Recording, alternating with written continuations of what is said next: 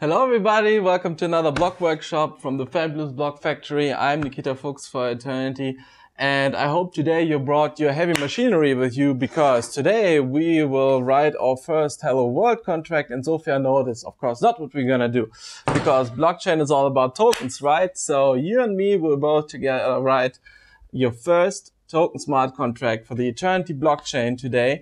And while doing so, you will learn a thing or two about Sophia, the cool smart contract language on the Eternity blockchain. So let's jump right in. First, you open up your favorite contract editor under studio.apps.com, apps with AE, open a new tab and delete example code.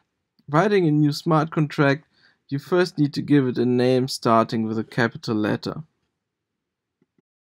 And if you made it this far, you'll succeed with the rest. Just keep on watching. Like all programs, a smart contract has a state here's in. Because security comes first in Sophia, it doesn't allow you to scatter your state variables across your code like you know from other languages, but kindly asks you instead to put it in an object, the correct type name which we'll use from here on is record, called state. Because Sophia is a cool and clean language, it uses indentations instead of brackets, and its developers are big fans of Haskell. But no need to be afraid, just keep in mind to indent your code blocks more than the line that you started your function or expression in. Wow, that was a lot of talking, but back to a token contract. What's the least thing it should have? Let's go with the name, the total token supply, and of course, the balances. Now as we define the variables of a contract, you'll get to learn three basic types of Sophia. The total supply of the token is an integer, and its name is a string. The balances, however, are stored in a map. Maps assign some input value of some type to an output value of some type. Okay. But how do I initialize these state variables? Using the init function. Public functions are called entry points in Sophia, by the way, to clearly indicate that this code technically poses an entry point into your contract, so beware. The init is a special case though. It executes only on deployment of the contract and can never be run again.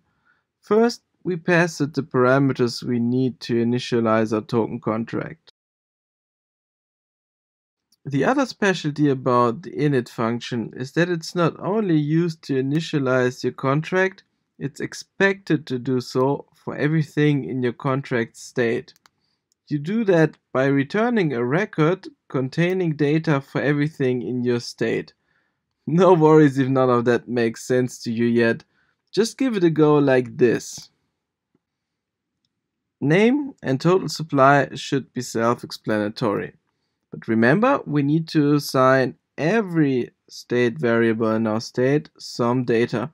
So for balances, this is how you assign a new map with one key value entry. You could add more entries separated by a comma if you like to. Call.caller is a keyword that always references the wallet address of the caller of a function. In this case, it's the sender of the transaction, which is us, who we will deploy the contract.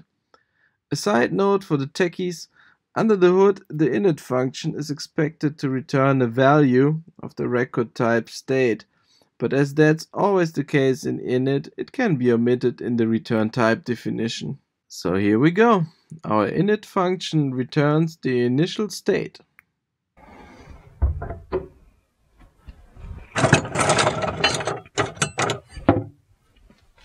But where's the return statement? Being a cool and concise language, Sophia needs none.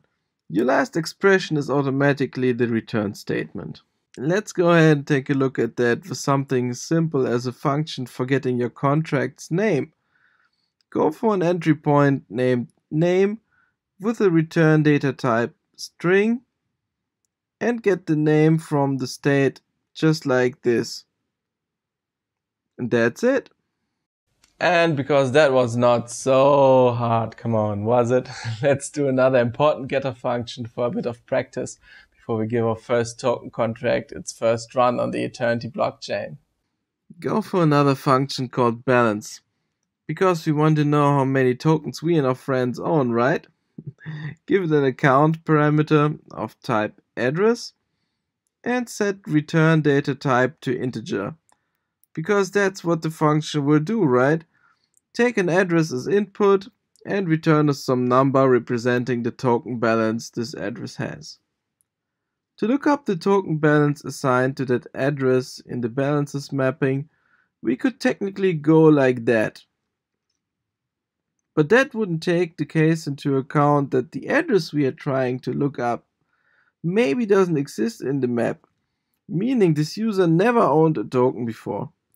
Sophia offers us a quick shortcut to provide a default value that should be returned in case the key we are trying to look up, in this case our address, does not have a value in the map yet, like this.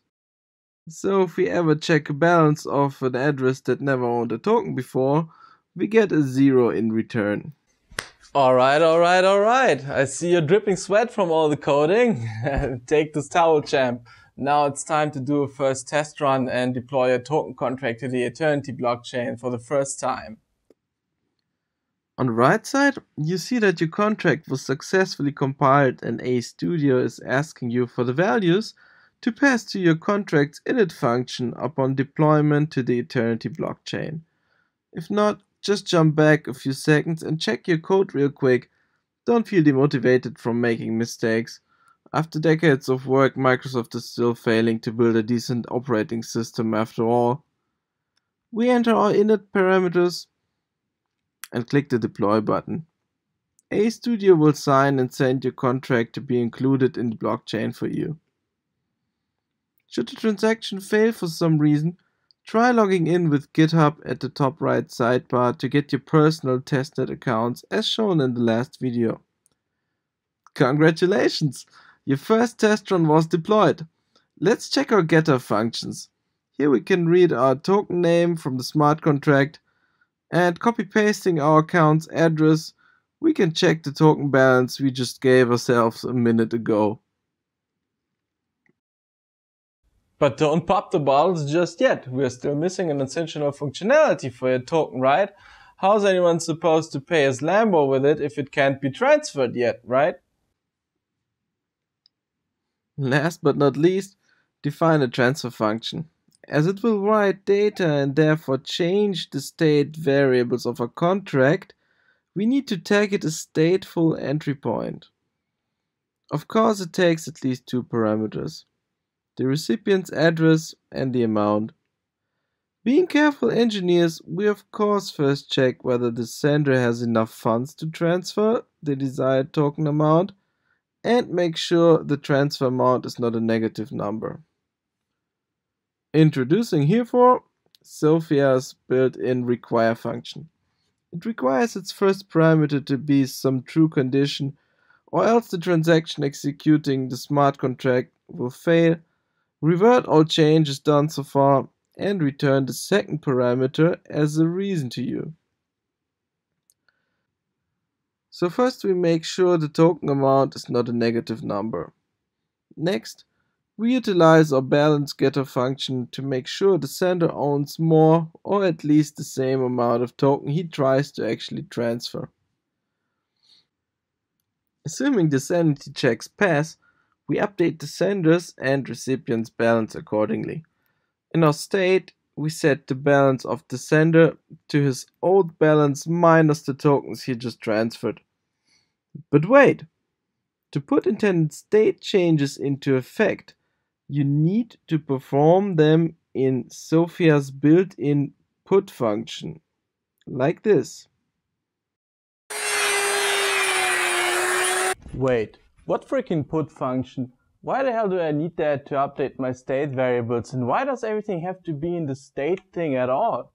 You can have your simple helper variables in the function scope, but allowing contract scope variables to be defined all over your code, like say in between functions, can lead to a dangerous mess with catastrophic consequences for your contract. And trust me, I've seen some shit. By forcing you to use the put function, you explicitly state your intent to change something about the overall state of the smart contract and never, for example, accidentally assume that you'd be just changing some local variable while actually messing up your contract. To wrap up our token contract, the last thing remaining is to add the transfer tokens to the recipient's balance. Here we don't forget about the case that the recipient might not have been a token holder yet, using the same trick as above. Now deploy a contract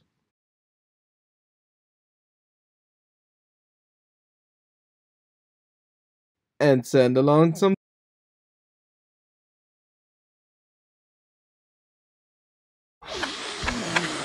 And that was it for today. I hope you learned a lot. Actually, we went through 2% of what the Sophia contract language is actually capable of. But hey, you wrote your first token, you learned how to initialize a contract, how to write stateful and non-stateful functions, and tons of other stuff. And I hope you had lots of fun.